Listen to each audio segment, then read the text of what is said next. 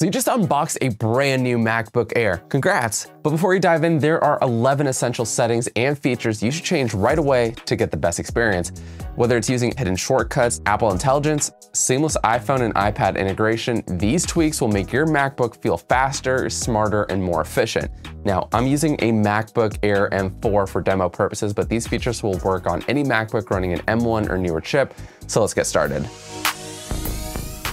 If you want to navigate macOS faster, knowing a few essential shortcuts will save you a ton of time.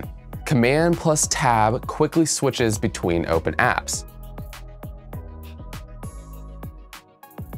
Control plus up arrow views all open windows in Mission Control. Control plus down arrow views all open windows for the current app. Command space instantly opens Spotlight search to launch apps, find files, or even do quick math.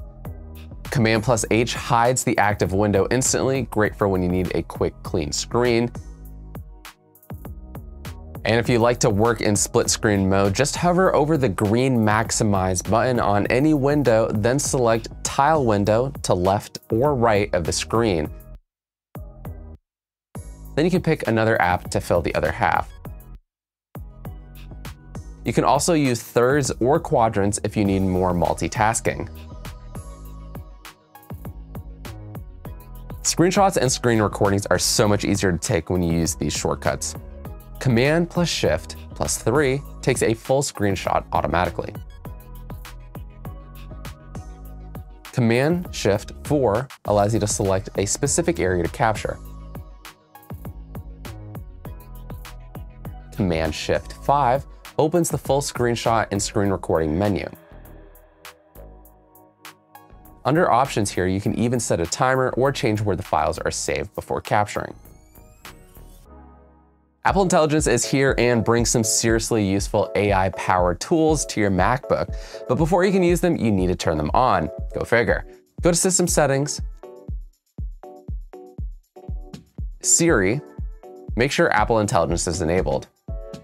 Once that's done, you can start using features like Smart Summaries, which can quickly summarize emails, web pages, or long notes. Rewrite and proofread. Select any text and ask Apple Intelligence to rewrite it for better clarity or a different tone.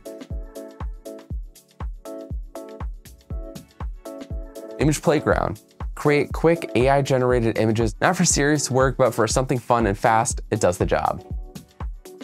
So now you should be able to start using some cool features like Apple Intelligence on your MacBook, which brings me to an important question. What's been your favorite new feature in macOS? Drop a comment below, and if you're enjoying these tips so far, make sure to subscribe for more MacBook and Apple content. Next up are widgets, and no, they're not just for your iPhone anymore. They live on your Mac desktop. To add them, right-click anywhere on your desktop and select Edit Widgets. Drag in whatever you need, giving you info at a glance without opening apps. For mine, I've got the important things: weather, calendar, and battery status just for my desktop. If you constantly visit sites like Gmail, YouTube, or Tom's Guide, just saying, you can actually turn those web pages into an app that sits on your dock. To do this in Safari, open the site that you want. Click File, Add to Dock. Now it runs like a standalone app. And if you're someone like me with a million tabs open all the time, this can help keep things a little bit cleaner. Speaking of Safari, it's fast, optimized, and great for battery life. But if you prefer something else like Chrome or Firefox, here's how you can change your default browser. Go to System Settings, Desktop and Dock. Scroll down to Default Web Browser and choose your preferred one.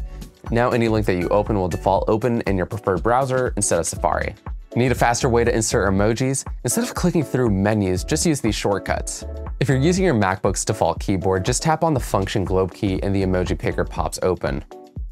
You can even search from here for your favorite emoji. For all keyboards without this shortcut, click on Control plus Command plus Space, and you'll get that same window to pop up. For keeping your passwords safe, you no longer need a separate password manager, as macOS has a really powerful built-in option that syncs across all your Apple devices. To access it, bring up Spotlight search by hitting Command plus Space and type passwords, or you can find it in your Launchpad. Opening this will be secured with your login password. From here, you can store and autofill passwords across apps and websites. You can search and organize all your logins easily. You can also set up verification codes for two-factor authentication. This works just as well as 1Password or LastPass, but without the extra cost or download. You'll also be notified if any of your logins have been compromised. Now, maybe one of my favorite features is iPhone mirroring, which can fully control your phone from your Mac. Once that's enabled, you can check on and access your iPhone even if it's in the room next door.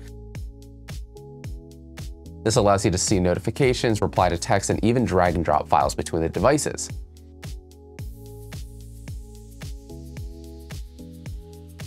And if you use two-factor authentication a lot like I do, it saves you a lot of time. And if you want to learn more about iPhone mirroring and its other cool features, you can check out my full video linked above.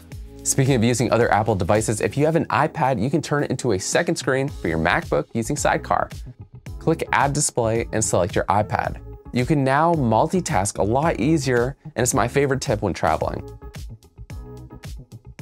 And finally, if your MacBook starts acting up or you're ready to sell it, here's how you can properly factory reset your device. Go to Transfer or Reset. Click Erase All Content in Settings. Follow the on-screen prompts. This will wipe everything and restore your Mac to factory settings. Just make sure to sign out of iCloud first to remove your activation lock if you're no longer going to be the owner or you're passing this on to a new user.